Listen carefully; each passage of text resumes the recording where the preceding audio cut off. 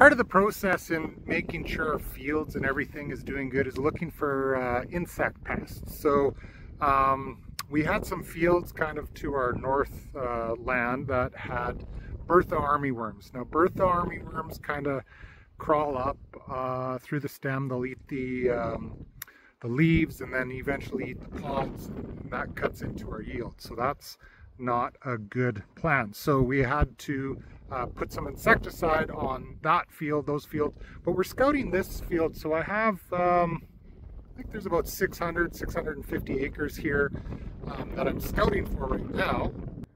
And see, beautiful canola. And you can see, here's an example of some damage made by worms. Here's some more damage. So what I'm trying to look for is a threshold. If there's a lot of bugs, like if it's just that and I don't see any other worms kind of chewing on the pods, and I can't count more than, I think it's 25 per square meter, then it doesn't actually make any sense. It's actually better to just leave them because it's not as big of a population.